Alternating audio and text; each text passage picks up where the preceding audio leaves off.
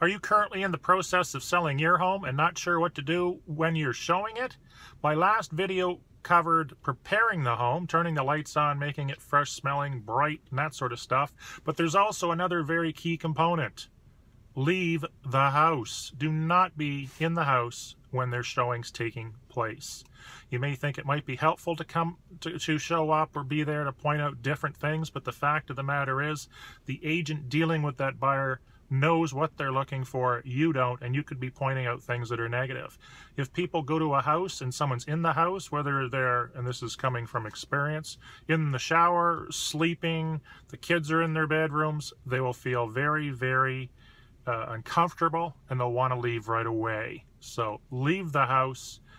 Watch my videos on staging and what to do for a showing. Have a great day. I'm Michael Poczynek from Century 21 Northumberland.